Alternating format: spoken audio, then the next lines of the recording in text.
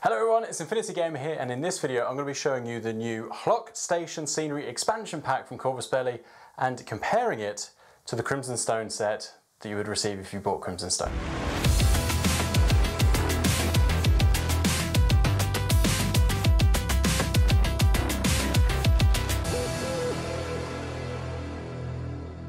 So if you bought Crimson Stone, you'll be familiar with the terrain that came in the set. It's very standard, it's the same very much as what you would have seen in Wildfire, apart from a little bit thinner, the same as Coldstrom, the same as Operation Black Wind, which just came out with the Aleph and the Hak Islam. This is everything here, and you can even see that there's, you might just be able to make out that this is the mat that comes with it, this is all of the terrain, this is 100% what you got in Operation Crimson Stone. Now, Corvus Belli have recently released the expansion set that comes with it. All of the terrain that you see here is part of that set. We have two walkways that come there, two sets of stairs, which you can see just there, two smaller buildings, slightly taller than the small building, but the same sort of footprint that we received in Crimson Stone, so two of those. We have the sniper tower that looks really good. We've got a console that comes in this so that you've got something to play in. The big objective room that also comes in this set. They have doors that kind of remove and also come on little stands. You see here there are two configurations for this objective room. I've gone with the floor and the walkway. The other option is this floor, I believe sits as like a roof option. Just trying to remember off the top of my head. Yep, it kind of goes as a roof, which you can then use. I'm not sure why you would go with that configuration, because this one to me seems like the obvious one. I do love the idea of a walkway in an objective room. This is a cool idea. It's a little bit disgusting. I can just imagine certain units managing to make it in here first, sitting up here, sitting prone and doing horrible things, but I love it. This is a really, really nice little objective room if that's what you're after. So all of this comes in the expansion pack. There are very handy instructions on how to assemble it. I must admit that while sometimes these buildings can be a little bit fiddly, and I'll link up to the video that instructs you on how to construct these without doing any damage to them, if you haven't got that already. Some of this was a little bit easier. I mean, obviously these are just like bigger versions of that, so my link will help you assembling these. The tower itself was a little bit fiddly just because of the multiple levels. This was absolutely fine. The stairs and the walkways, I think it was actually the stairs that gave me the biggest hassle, but mostly not from what I expected. So as part of this video, I'm going to go through a few of the things that I really love about this set, a few things that frustrated me, but also look at combining the two together. How much table coverage would you get from using both of these? Is it enough for you to basically have all of your terrain needs met?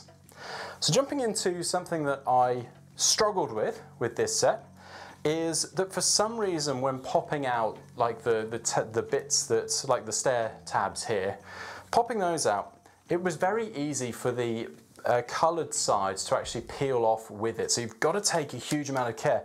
Whereas I find with this stuff, I don't know what it is, but it's really difficult for that same damage to appear. Whereas a few of these, I had to be very strategic as to how I aligned them so that you couldn't see the damage that I'd done to them. Same with like squashing some of the tabs. Very delicate in terms of like the amount of force and pressure you can use in assembling them. Another bugbear I have with this set, and it's a really small one because it's actually quite easy to undo, is a lot of these, so the ladders, the stairs that go across, those are the two only things. They have these little bars in them, and they're supposed to slot into these vertical aspects here.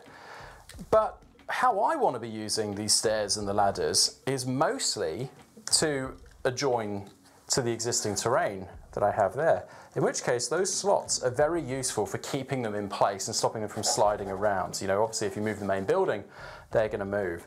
But the alternative is that if you use this little barrier or this filler, which I assume it's there just in case you don't want to link it onto an existing building and you just want to like plonk it anywhere really, is that then that's another thing that can move very easily off the terrain itself. I just don't think there's a need for these little barriers, because if you're not going to attach it to the side of the building, which, I mean, why wouldn't you, then you can just rest it on top, like as if you have these things. Maybe I'm missing the point of them, That's obviously incredibly likely, but for me, not having those tabs, I mean, maybe at the bottom, where you're not necessarily going to be joining those onto anything, potentially. Maybe that's a nice little filler, but again, you don't really notice those little tabs to really have a problem with them. So definitely don't see the need of those on top. And then that becomes especially true with the bridges, because I would typically just be using the bridges to join two buildings together, and I would be pretty happy. And because the other advantage of doing it so that like that, it connects to the wall of the building itself, is that it takes up the least amount of space. Whereas, so the next logical space is to have it kind of under the apex of the arch so that it then has room to be flat on the building there, which takes up a decent chunk of the actual usable space of the rooftop of the building. So you're much better to just slot it on there and then have that adjoin the building that you're kind of targeting, like so. There you go, like it's in place, it's sturdy, which is great if you're using it, and it doesn't take up any more space than is absolutely necessary. So I don't really see the point in those little feet things. The other thing that I struggle with ever so slightly, originally when I was assembling this objective room, it took me ages to figure out that these feet were for these doors. It was only when I had them left over and nothing physically left to put them into, because they're the same as like the feet that are on the barricades here. So I just assumed that there would be barricades or something for them to go in until I fully assembled everything. But that sits there on the inside of the building. Now again, it's kind of odd for me, because to me either the door is open or closed. So I just wondered if there was a better system for having the doors like able to be in there and closed. Kind of like some of the terrain that comes out has like a brace that goes into the wall, and you slot the door and the brace basically keeps it in position. Whereas for this, I don't really get why it needs to stand on its own like that. I mean, maybe you can use them as additional terrain pieces and blocking line of sight, but it's clearly the door to the building. So like the single one, with how the foot is, you can't have anything fully behind it because the foot gets in the way. This one's ever so slightly easier, but then you've kind of got to go around the foot to kind of see around the edge. So in terms of terrain pieces, I don't really get them.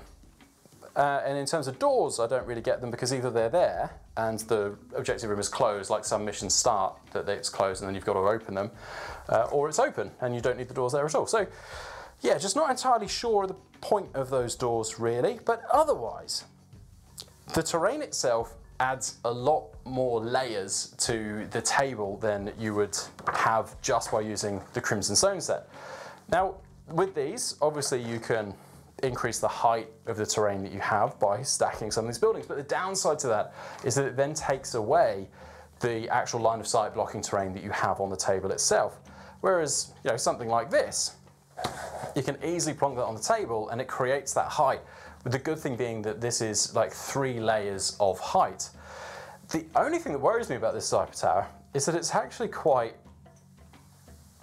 imbalanced, because the stairs run, so the central column is in the middle, obviously, central column, and then the stairs come up one side and then the other side, and then the other 2 sides have nothing. So one of the things that I will need to test at some stage, and we'll probably do a short of me testing it, is whether putting a model on the top here will cause the tower to tip, because that would be annoying if quite a well-painted model is on the top there and then the whole thing tips over or takes a slight nudge. So that's the only concern I have with this. However, adding the objective room, which whether you're playing an objective mission or not, this is actually a good thing to be adding. And then the buildings that you have, the 2 extra buildings, adding some walkways to create some kind of, you know, extra layers of movement around the table, especially when you've got some slightly higher stuff like this blocking line of sight, could be quite cool. The other things that you get in both sets that I want to talk about briefly are the mats that you can see here. One thing that did surprise me was that combining the 2 mats gave you a really good table size, but they weren't designed to actually be joined together. You know, this one for the Hlökk Station is an incredibly different design to what you have for Crimson Stone, and the 2 don't match onto each other. I think it would be quite cool if the 2 actually came together and formed a single mat. Another thing that bugs me about these mats, and it has bugged me since Wildfire, is that when I bought Wildfire, there was a really cool poster on the other side of the O12 units in there. Since Wildfire, I mean, I haven't got Coldstrom, so that's the only set I haven't had out of the modern set. But I know for Crimson Stone and for Black Wind, they don't have a poster on the other side, it's just blank. I think that's a huge missed opportunity from Corvus Belli to not have at least a poster of some cool artwork on the other side, because not a lot of players use these mats to play with. So instead they just sit to one side not being used at all. Put some cool artwork on the other side like you used to do with Wildfire, and yes, you've increased your print costs, but players can actually have that on their walls, and that would be brilliant, that would be fantastic, especially for each one of these where the artwork for Crimson Stone and Black Wind's actually been really quite cool.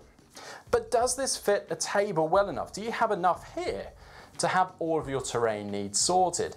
Let's put this on the bigger table, the 42 by 42, and let's see. I've tried to set the table up as best I can for maximum coverage, but also a little bit of interest. And we're not quite there in terms of having a table here that I think you could play a proper game on.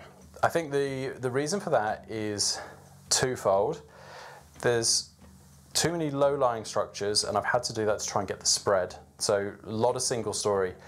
This is a bit of a saving grace in that typically when an objective room is played, it's infinite height. So that gives some high, line of sight blocking from across different areas. But again, then a lot of the buildings actually have line of sight to each other anyway because they had to be slightly set back. When you're down on the ground level, there's actually a surprising amount of line of sight blocking, thanks to the things I ridiculed in part, the doors to the objective room. So they actually do help with line of sight blocking, and I needed to use them in this because I was so stretched for scatter terrain that really blocked off line of sight. So even just off the edges of here, just adding that S2 level of coverage, S5, wouldn't be able to see over it, does mean that there's quite a lot of areas where you can't see, but there's also a lot of areas where you can. This sniper tower, for example, I mean, it can't see anywhere where the massive objective room is in theory, but it can see pretty much everything else just because it's so much higher than the other terrain that I've been able to build just through lack of it. So what you would need to do is add at least, I think, one other terrain set, so like the Operation Black Wind or Coldstrom, to this to make it playable, really. And even then there would be loads of open areas, and it might not necessarily be as challenging for some as you would like to see. I did test this sniper tower, however, with a nice metal mini on the top there. Because only really an S2 can fit up this ladder, that's the saving grace for it. If you've got something that's, I've tried to put this on the halfway line as much as possible so that infiltrating, you could get an S2 back here, but anything bigger than an S2 you couldn't. But it would still be a little bit annoying to have an S2 sniper pop up on something this tall when everything else is so low. So I think you need to at least add one other terrain set so that you can have some of these smaller buildings in some of the bigger ones, add that to it, and then that gives you the layers and a little bit more line of sight blocking than what I can achieve with just the Crimson Stone set and the scenery expansion set. However, I do love the addition of the bridges. They're really good. They do make it a lot easier for you to play at a high level across. Unfortunately, that's not something this map struggles with, is high level terrains that can look across at everything. The stairs, they're a nice addition as well, because otherwise you are very limited as to your exit points on here. Most of the other MDF terrain I have, there's built-in ladders, and then there's additional ladders that you can add to it just to make it so that you don't have to traipse all the way back or have climbing plus or use full skill climbs, which are good because they do limit people's options.